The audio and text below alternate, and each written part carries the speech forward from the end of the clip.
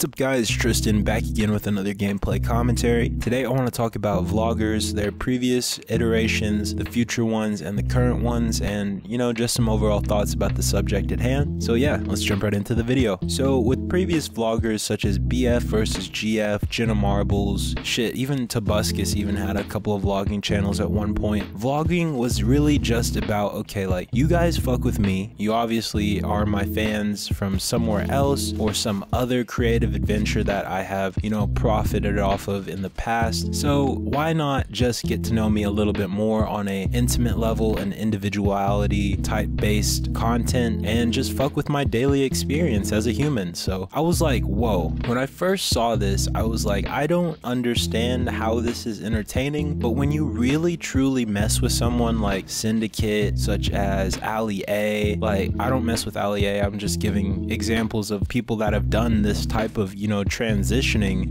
Nade Shot, there's a whole bunch of people, but all in all, it was really just like, okay, you love me for this, but like, do you love me enough to truly fuck with me to see like how I became this? That's what vlogging to me is. So like with these new vloggers such as like Lovato, fucking Live, Serve, a bunch of them, Casey Neistat, like these people, they have taken all of that, the whole individuality basis, and you know, crammed it into, okay, we need high quality content, we need good ass cameras, not the best, but we need something that is making us stand out. And props to Casey Neistat, because like this shit was insane when he started popping off, man. Like he was like, okay, gotta make a little movie every single day, nobody else is doing that, I got the capabilities, the skill set, let's put them to the test, put the nose to the grind, and literally made a whole fucking niche that is still like coincidentally kind of being copied by a lot of vloggers to this day, because you know, the shit works, like why not, like fuck it. But yeah, he made a whole nother genre of like type of vlogging. Like shit just gets mind-blowing to me, and it's like, wow, people fuck with your individuality so much that it's like, bro, I gotta watch this. Like million views every single day, just a guy uploading his human experience. Like who the fuck does that? I get on like my little soapbox about YouTube every single time I hop on here, but dude, it's even apparent with people my size. Like I don't talk about anything but what I fucking want to talk about, and somehow have amassed 100 subscribers. 100 people were like, yeah, fucks with it. Like what the fuck, dude? Like still mind-blowing to me that I can just sit here, say my stuff, get some, you know, resonance from the viewer, and you know, link connections and intertwine. So you know, X was right when he said we truly go to the internet for, you know, intertwining of different minds. So you know, that's all I have for today, guys. Let me know what you guys think about vloggers, how they have evolved, mutated, transformed, and you know, transcended the old type of vlogs like BF versus GF. Like it originated with that, but they were kind of on some future shit. Like they didn't know that couple YouTubers would be like popping and big when they were their size. Like bruh, like it's blowing up. Like that's a genre itself right now. Couple vloggers, like dude, that's millions of views. Like bro, they were doing that shit back in 2006. But I'm gonna end it off on that, guys. Hopefully you did enjoy. Let me know in the comment section below what your favorite vloggers are. Mine would be Lovato, Will Tennyson, Haley Pham,